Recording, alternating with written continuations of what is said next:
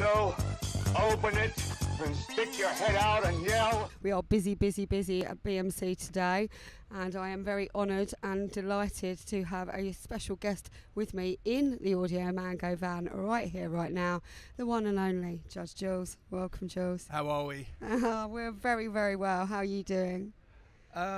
Britain, which is traditionally a country where it's drizzly, is so much better when the sun shines. It just changes everything. Everybody loves the sunshine, don't they? I'll sing the song if you want. Oh, go on.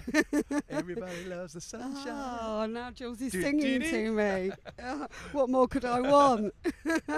So tell me, Jules, what brings you to Brighton Music Conference today? Well, I live a kind of dual lane life. I DJ. Surprise! I still have to look at myself in the mirror and think, after all these decades, I'm still really busy with DJing. But for the last 10 years, I've had a specialist music law practice, and it's not just dealing in electronic music, but obviously that's a real strength of my practice. Based in King's Cross in London, look after a lot of quite big people within the electronic music world, and it's been great. It's great to kind of focus one's attention on others, and so I'm kind of here in that capacity really, as opposed to here in DJ capacity, because it is daytime after all. It is daytime after all, and that's what, you know, it's always been a part of your life, hasn't it? You know, we had Judge Jules name came for a reason. You know, when you did, was it your law degree when you came out? You tell me, take us back yes and no. Take us back to where the law started in your world. The law, when I was banged up. No, I got a law degree when I was 21. Graduated when I was 21.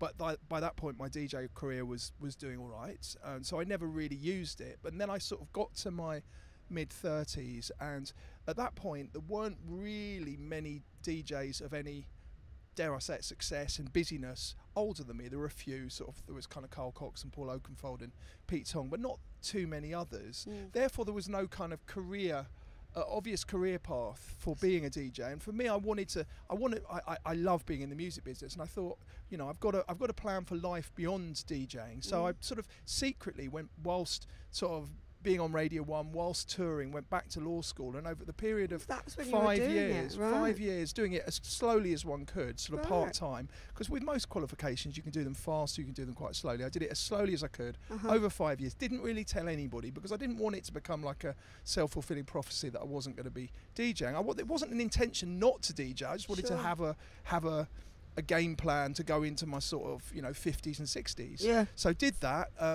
Started as a lawyer with another firm 10 years ago. Right.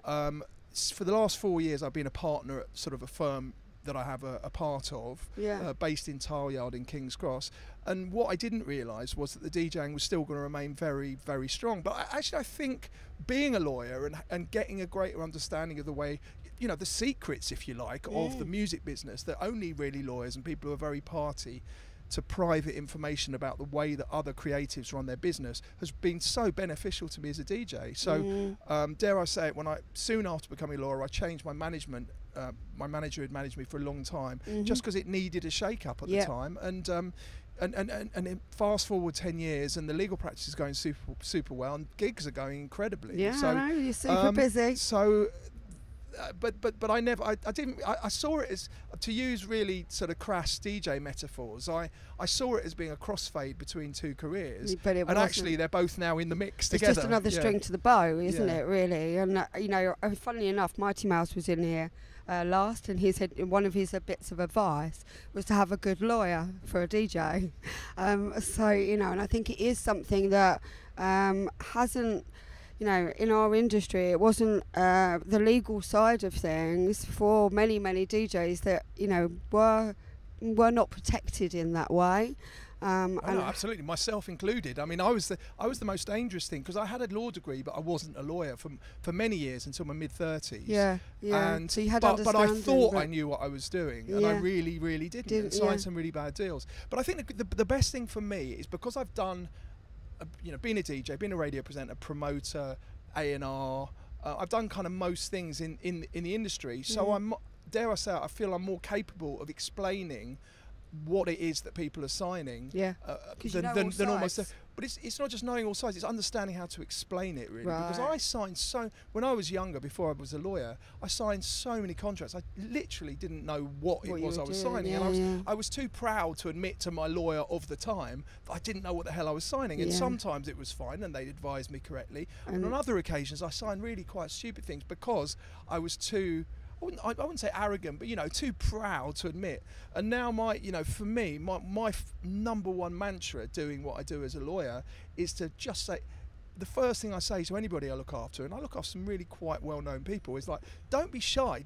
I know you won't understand a lot of this, and it's nothing to be ashamed of.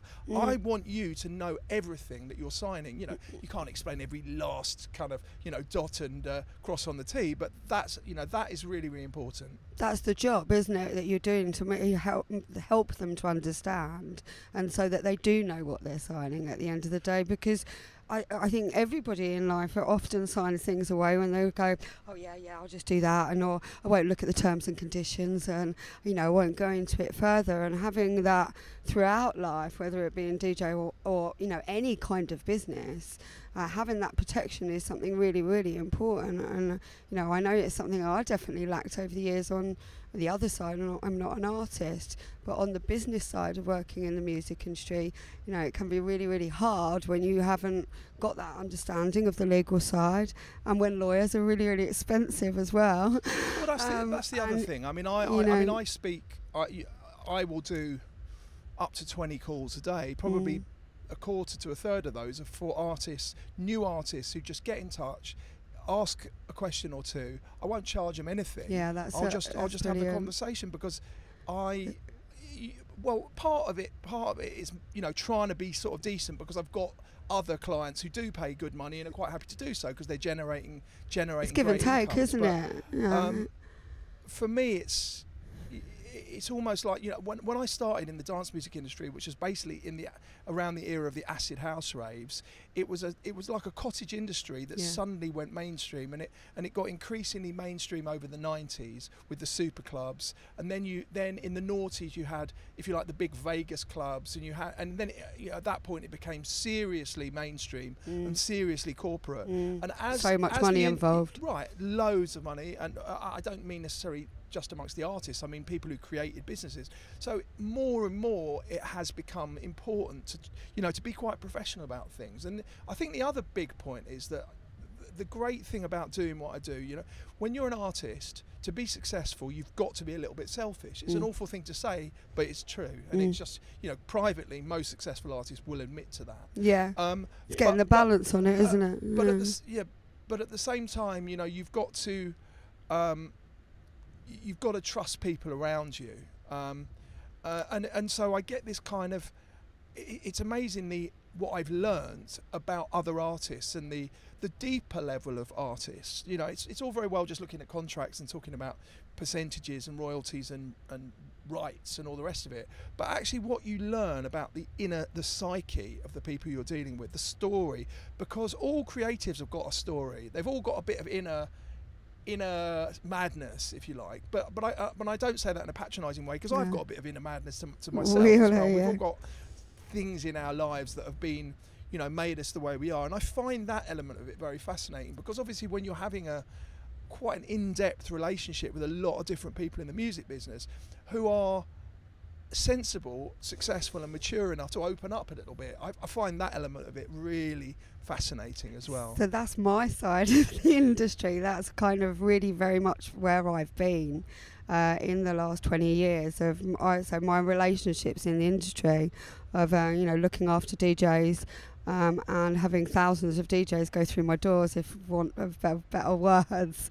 The relationships and the psyche and the buzz that I get from understanding how to help people to open up and be creatively free, and the relationship I have with many DJs over the years. I mean, you know what a manager, DJ, agent, DJ relationship is like. You know, it's something that is a daily thing, and it's a very, very close thing. And for me, the duty of care of looking after DJs and representing DJs. That was this is my favourite side of it, because the relationships, the stories, the experiences, the journeys we go on, all of these things was, you know, and seeing them fly and seeing them happy, and you know, there's an awful lot of yin and yang that goes with DJing. So you know, there's the high points and there's the low points when they're back in the hotel room and not feeling so great, and that's when Sacha gets wrong. But it's not that I enjoy those moments, but I value the that they can talk to me and open up to me and say, oh, you know, it was an amazing gig, but I don't feel great now, or, you know, these kinds of things. And it's not always that side of it, but agony Sacha kind of thing at times. But it's not like I'm dissecting it and going, oh, this is, you know, fascinating. It's something that I get an awful lot out of, being able to help people, and that's my truest sense of what I get the most out of my side of the job. You know, I go on the radio now, and now I'm on the TV, but I've never, you know, the last 20 years since I left page 3 modelling and started working for Sirius and did Scream and all of that kind of thing, I've kind of been behind the camera rather than in front of the camera. And so it's all of that side that has made me buzz, and you know, that's been my job, as it were. So it's really interesting to hear you say that and be sitting here with you, because, you know, Sirius was a massive part of my life. You've been playing for many a night that I did over the years, for many years, and I've always had an awful lot of respect for you, Jules, on your professionalism. Because in an industry that is very unprofessional at times, and has been over the last 30 years, having people that are professional and understand that. I came from a corporate background myself. Before I was a pastry model, I was working in Lloyd's of London, and I did 7 years in reinsurance. So it's that corporate background I came from, and then went into the music industry. It was just madness. Yeah, I think it's quite an interesting world where. You don't, as an artist, you have to have a story, and I look at some of the artists who've come through recently. A good example is the DJ John Summit, who makes really good records and has really done very, very well in the last 2 or 3 years. He's from Chicago, but is really interesting on social media as well. And actually, he's not somebody that I know at all, but I do think the story behind the artist is a fascinating one, because there's so many common themes. I mean, and it applies to DJs or musicians that tend to be, or other artists, that the consistency of some element of the life story of successful artists, that's, you know, a moment of sadness or a moment of tragedy. I mean, it's certainly in my life there was. I lost my mother very young, but it's very, very, it's fascinating, and I think it's the good thing about the current environment is that people can talk about it more. Starting to open up now. That's been which has always been, you know, it's been quite difficult for men, and I was more so during my time at Radio 1. I was very involved with the charity Calm, which is a campaign against living miserably, which is about basically getting guys to open up and talk to one another, which guys are not very good at doing, and I think that landscape's changed enormously, and it's strange that this conversation's morphed from talking about me and my legal practice to talking about that. But to me, I think that element of duty of care extends, for me personally, extends to my life as a lawyer, and it doesn't mean that I would necessarily get involved in this sort of conversation with everybody that I represent, because some people, you do a deal for them, you get the contract done, you get them to get some money, and then you might not see them again for a couple of years until something else is necessary. But there are other clients that I deal with on a very regular basis, with whom I have a very, very close relationship, almost a quasi-managerial relationship with. And for me, that is a great experience, because the interesting thing about management is that when I became a lawyer, I was, you know, with a long-standing artistic background, I was like, screw you managers, I'm gonna do everything I can for the artist, fuck the managers. And then I actually took a step back, started representing a lot of managers, many of whom I've got enormous time for, and realised just how difficult it is to be an artist manager, both emotionally, time-wise, and even more so financially, because most managers in the music industry, whether it's of DJs or regular musicians, are on 20% of the profit their artist makes. Now, to be on 20% of profit means your artist has got to be turning a profit of 100 grand a year. There ain't many artists out there that are earning that much money. So for a manager to earn minimum wage, they've literally got a hope that their artist goes on to be successful. Now, of course, a lot of managers will have more than one artist, but they can't have many because you can't spread yourself too thin. You haven't got the time now. It's a physical thing. But again, it's a very the dynamic of the manager-artist relationship's a fascinating one, because the nature of being an artist is that you have to be. I mentioned it before, and I don't say it with pride, but it's a reality. You have to be a bit selfish, and very, very thick-skinned to be successful. Very sensitive, but very thick-skinned. And of course, how does being thick-skinned manifest itself? It manifests itself in not being. If something goes wrong, if there are negatives in your career, you can't blame yourself. It's just not in your DNA to blame yourself, unless you're already very successful and very self-confident. So what do? You turn 90 degrees, and who is facing you 90 degrees on? It's your manager, of course. Scapegoat Sacha. And that is kind of what happens. But it's a very interesting dynamic. It's funny because we could have spoken for ages about DJing, but and I've got a super busy summer and loads of interesting gigs, but it's a bit more uninteresting to talk about that than to talk about the deeper level of what I've learned about the music industry, because some of that stuff I think is I think there are great lessons to be learned. And it's funny, I'm here, maybe as a parting thing I'm going to say, here at Brighton Music Conference. I've been involved with BMC since its inception. I've been here every year, and I've been on the legal panel. And it's funny, on the legal panel some years, so there will be 3 or 4 lawyers talking about a current theme in music. Today we're talking about music publishing. Some years it's been relatively busy, other years it's not been very busy, which sort of pisses me off, because the other observation, and this is my sort of parting observation for up and coming DJs or music makers, the one thing I've noticed about everybody that I work with in my legal practice amongst the artists is they are all switched on as fuck. They are so business savvy. You have got to be the complete individual. You've got to be great at making music, obviously, great at marketing yourself, and really be savvy about the business decisions you make, albeit sometimes with a manager.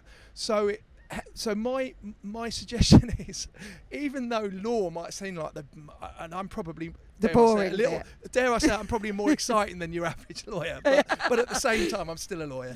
But it's a really, really important thing to take seriously. Please don't ever think, if you're an aspiring artist, that your music alone will be enough to propel it will never success. will. It never will. However great you are. However great you are. I have known so many artists that have had the most amazing music, and they never get that light of day. Their music might get a little bit, but for what the quality of the music compared to where they get to is just non-existent, and that often is all of these other sides that let it down. So you've got they're putting out the right music, but on a business side, on a professional side, dare I say it, it's not all about the girls, champagne and cocaine. It really isn't, and that can be a real route to destruction rather than a route to success. Everybody wants the DJ to be the party boy or the party girl, but there is a real balance that needs to be had, because it is a business. If you want a career in it, you have to look at it like that, and you have to get that balance on it all the sides. And it's I don't know.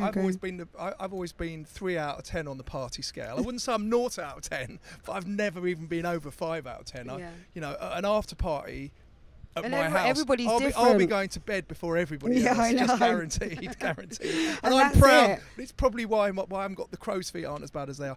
Sacha, it's been lovely speaking. The professional side. It has been absolutely lovely, Jules.